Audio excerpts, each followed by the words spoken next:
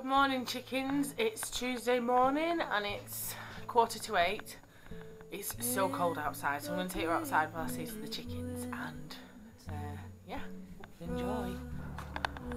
It's so cold. You see the frost? Crunchy schmunchy. Probably shouldn't be outside in just my slippers. I know, I hear you, I hear you. I've left Poppy inside, she's scratching the door.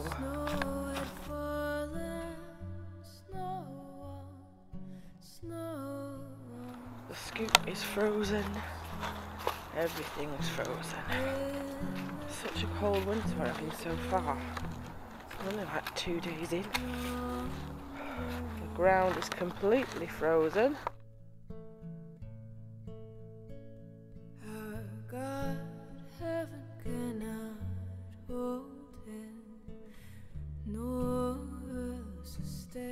Frozen.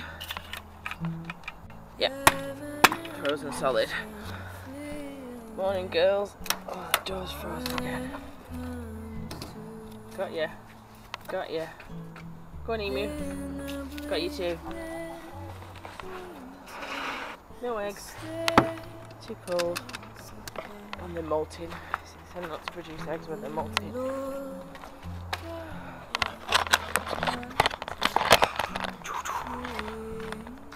It's flipping freezing. Poor chickens. Glad I don't live outside. Oh, Poppy, I'm sorry. Coming out. What's wee wee? Come on.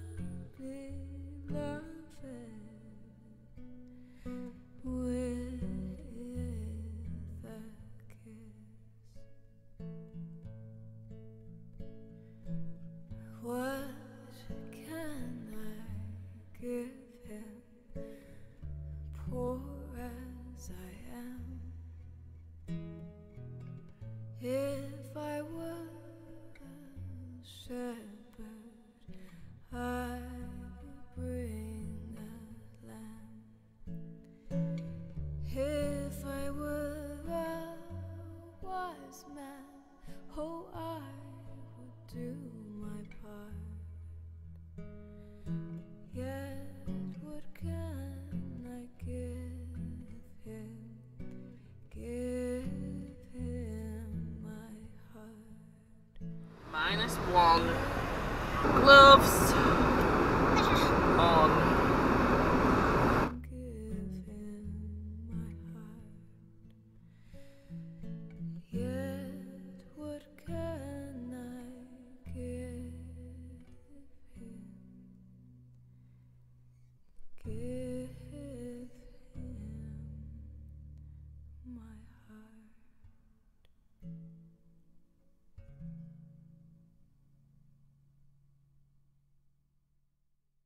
Hiya, chickens. Excuse me, I've got a cold. So yesterday I filmed a frosty morning scene for you and then nothing else because nothing else fun happened. And it is now Wednesday evening. It's 4:30. I picked James up from school and I was just going to make some homemade mince pies when I thought I should share this with you. You might like to see this.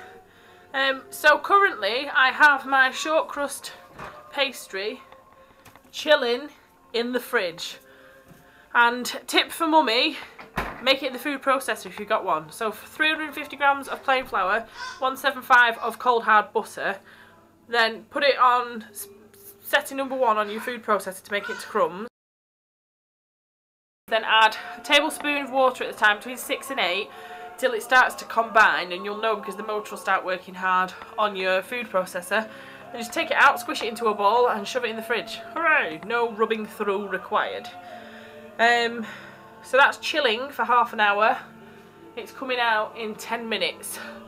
So I shall roll it out, and then I've not laboured long and hard to make my own mincemeat. I've got Asda's Chosen by Yo. And that's actually left over from last year, what I didn't use last year. So, that'll be that. So the plan is, I've got my big round cutter. I think I'm going to do the scalloped edge.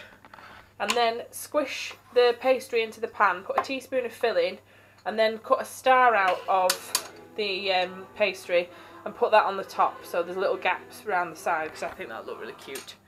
And then it doesn't matter if it blurbles up, because it's not going to separate the two bits of pastry, if that makes sense. It's got room to move. So that's the plan, Stan. So Grandad Don gave us his sturdy bread maker, which is chamaise balls. However, I made a failure of a loaf the other day. I don't know what happened, it didn't happen. So I chopped it up immediately, made a bread and butter pudding with it, and I've made this beauty today. So that should do, that's where the mixer blade was. That started to come out, by the way, Grandad. I wiggled and I jiggled and I won. So that's tomorrow's bread. Hi there. So, I have sprayed my pan with cooking spray. The bread and butter pudding's out. That's what it looks like. I think the sauce is separated slightly, or it might be too thin. Don't know. We'll see. The proof of the pudding will be Uncle Stephen's tasting.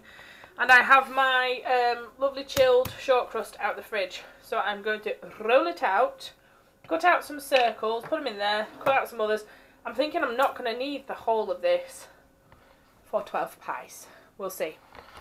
We'll see how far we get. Prepare for the montage. We're gonna need a montage. Well, not so much a montage as a fast forward, really.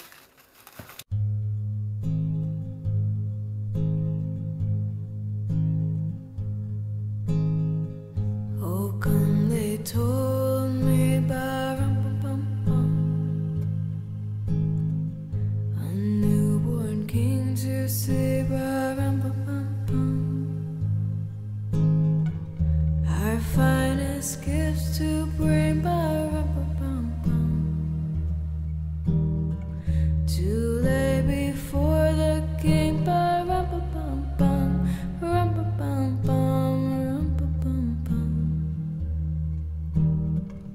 And so to honor him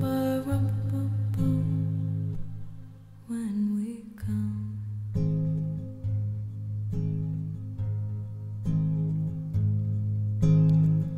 Oh, little baby,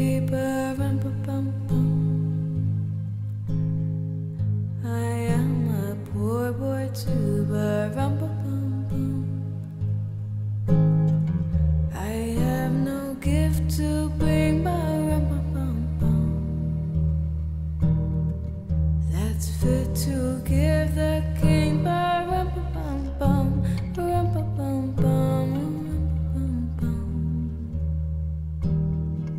And so I'll play for you on my drum.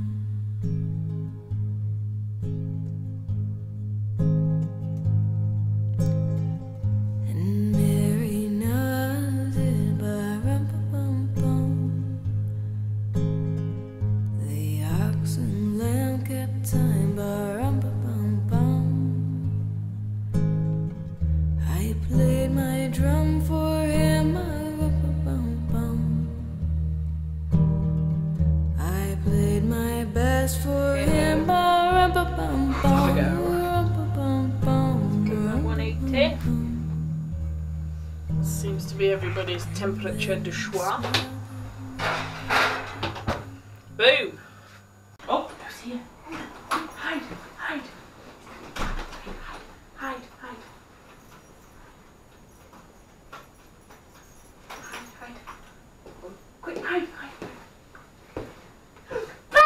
Oh, you little stinker! You scared me! Hi, Daddy! You little stinker. James, say hello, Daddy! Hello, Daddy. Hello, James! Good speaking, buddy. So, I baked them at 180 for 10 or 12 minutes, and this is how they turned out. They just kind of started to colour around the edges of the stars. But they look pretty good, don't they? And then with what we had left over, some of the leftover dough, because there was tons, James has made his own mince pies and some jam tarts, because we ran out of mince meat. So that's like pretty much a full jar of mincemeat. So they're still super hot. We'll let them cool and maybe have them with a cup of tea later.